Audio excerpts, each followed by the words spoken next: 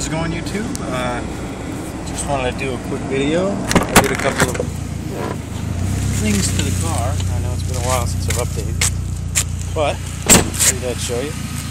First thing, I don't know if you'll be able to tell,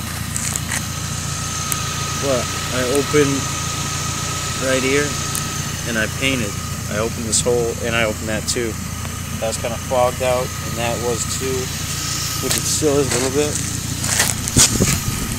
And then I opened that one, and I opened that, and these all came out great. And all I did was put them in the oven and cook them at 220 for about 8 minutes, and then you take them out and you stick a butter knife in the side and you pry it open, and the seal will come out.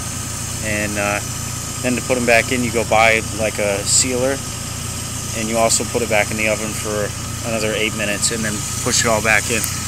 But I painted it gold, and it's all the way over here, you can't really tell. So I painted that, and then I also kind of sprayed a little bit of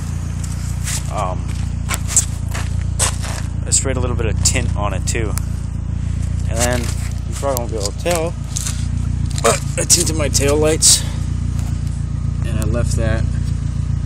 I cut out like a square for the light, but this has all been tinted and it's not that dark, but it looks pretty sweet in the day. And I broke this one, can't really tell, but it's all taped. But I'm gonna get a new one tomorrow. And I also put new LED lights for my license plate, and I get a new ornament for my car. Picked that up at the dollar store. And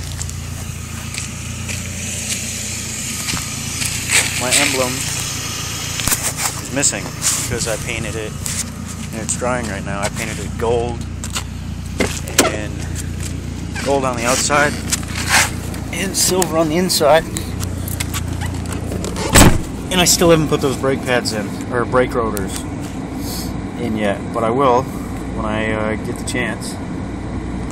Just haven't had it. I actually might get a 1.8T Audi from my uncle, because I want something that's all-wheel drive. But alright, I'll keep you guys posted. Thanks.